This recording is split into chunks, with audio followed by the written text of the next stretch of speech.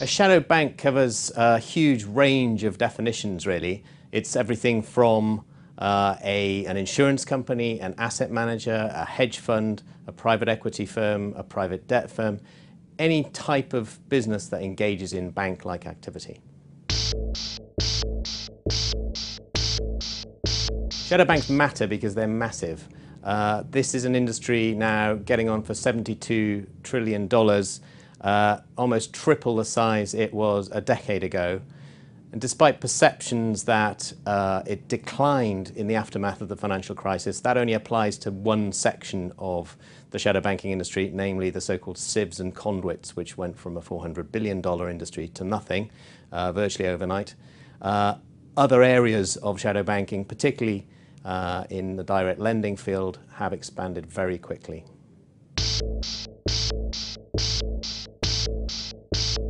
Shadow banks are operating in many parts of the world. Particularly notable is the expansion rate in China and also in parts of Europe and the US.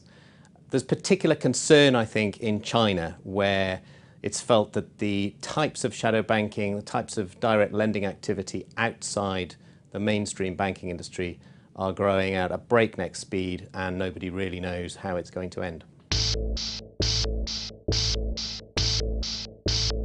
Shadow banks do a vast range of things, from very simple lending to small and medium-sized businesses, for example, right through to very complex asset structuring.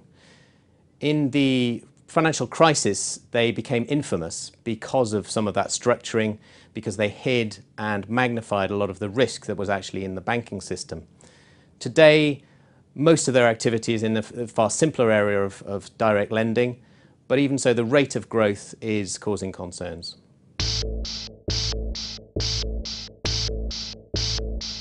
Shadow banks are largely unregulated. They've prospered in the aftermath of the financial crisis as regulations on the traditional banking sector have tightened. Now, though, as the rate of growth accelerates, regulators around the world are showing increasing inclination to clamp down on the shadow banking sector, improve their monitoring, and maybe write new rules. But as a quid pro quo, there are also proposals that shadow banks should gain access to the type of bank facilities that are available, for example, liquidity from the central banking industry.